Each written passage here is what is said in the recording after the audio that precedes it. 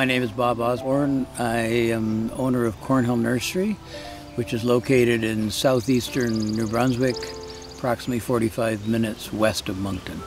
It started out as, I thought I was going to be a teacher when I was young, but I saw my father aging and so forth, and he led a sort of sedentary life as a teacher, and I wanted to be outside, I wanted to make things.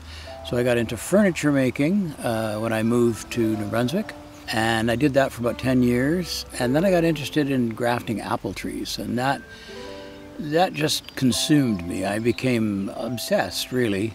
My dad had moved to this site in Cornhill in 1974 to be near us, and what I couldn't get over was the soil and the aspect. We are facing south-southeast.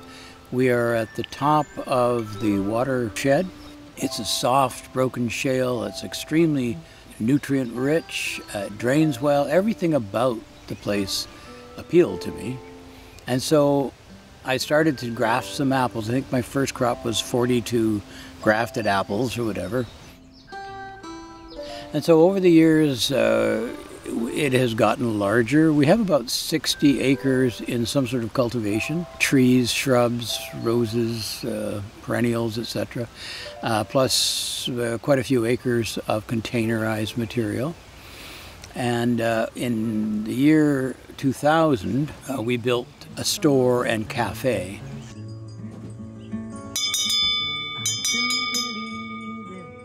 My name's Melissa Price. We are outside of the beautiful Cedar Café. I worked here at the pizza oven at Hill Nursery for 3 years, and it's been an incredible experience. Learned a lot, made a lot of fires, made a lot of pizzas. Watching customers come down those stairs, and the minute they lay eyes on this place, it's the same reaction. It takes their breath away. Doesn't matter their age, their demographic, their walk of life. Everyone who comes down here feels like they've stumbled across something special.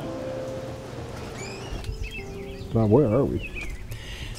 We are under, I should say, a Froberg weeping spruce. This is a type of Norway spruce, and what we have done here is to clean up the dead inside stems so that nobody gets to have their eye poked out.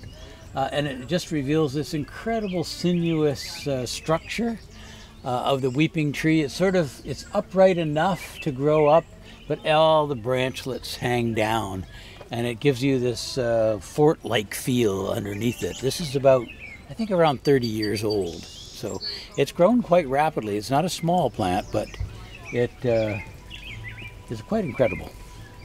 And you have like a small-sized tree of this kind to sell to somebody? Yeah, I mean, we basically graft these, and right now we're actually, all I have are just the new grafts, so they're going to have to wait a year or two before they're saleable, but we're about the only one that I know of that propagates this tree, so I have to just rely on my own grafting to produce new plants. So. Well, a nursery is a production. It is a propagation and of material from either a cutting, a graft, or whatever.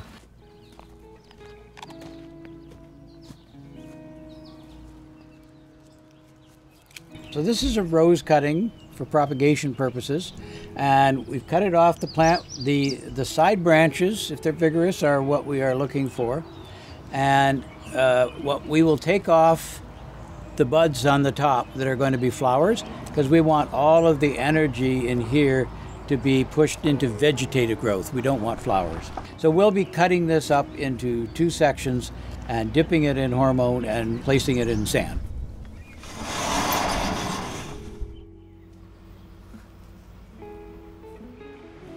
When things begin to happen in the cutting, they will form what's called a callus. So you'll have kind of like a little knob forming on the base of the cutting, and that is not actually the roots themselves, but that sort of is the beginning of the rooting process, and then the roots will come out from the stem at the base.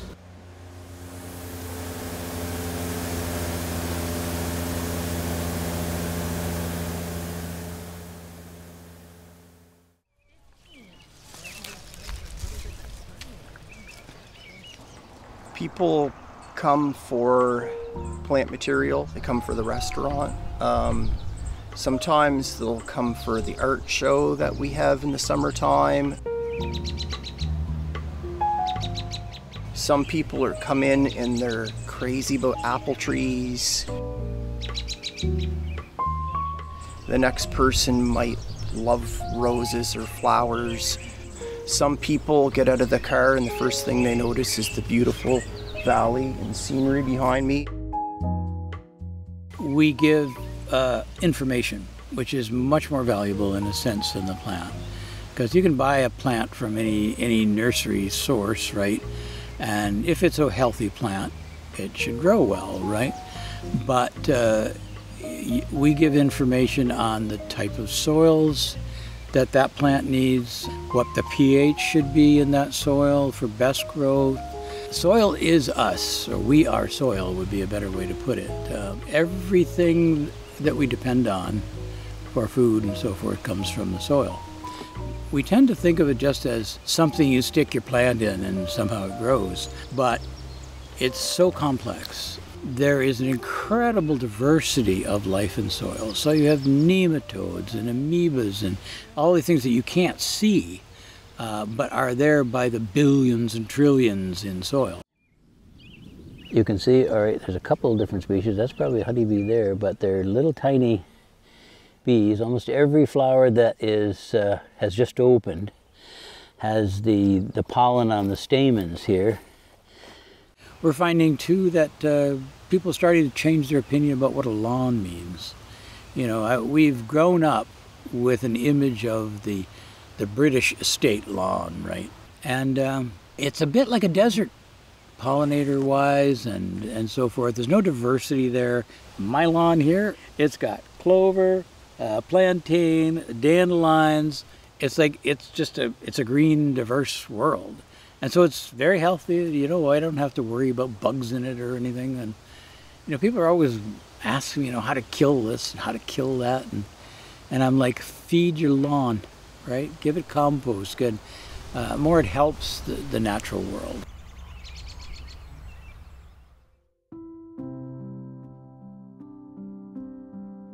We are in the process right now of succession. It will be going to my daughter and son-in-law, who have been involved for decades. You know, what we built here, we just don't want to see collapse, and it's a great lifestyle for the kids. You know, I've got like 1 billion grandchildren, and it's a super place to grow up, right? You want to make sure that isn't taken away from them. When I was young, down in this area here, Bob had laid out where these cedar trees were going to go and asked me to plant them for him, and they were not even knee high and they were so small, and I thought to myself, they're never ever going to do anything in my lifetime. What's even thinking about planting something so small?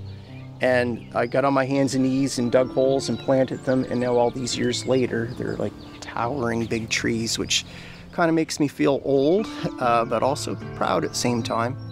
And I can't wait to see how big they actually get in the future. You give people joy. And for me, that's the essence of what I wanted a business to do, because I think it's the most valuable product to all, product in question, is that if you can give people joy, it makes their lives easier. You know, and you're providing them too with the kind of product that gets better with time, right? And there's always a challenge, yes, but there's always a pleasurable moment too. And you know, you do have to stop and smell the roses, not just propagate them, and think about, you know, where you are, how lucky we are. I mean, I feel like I'm one of the luckiest people ever lived.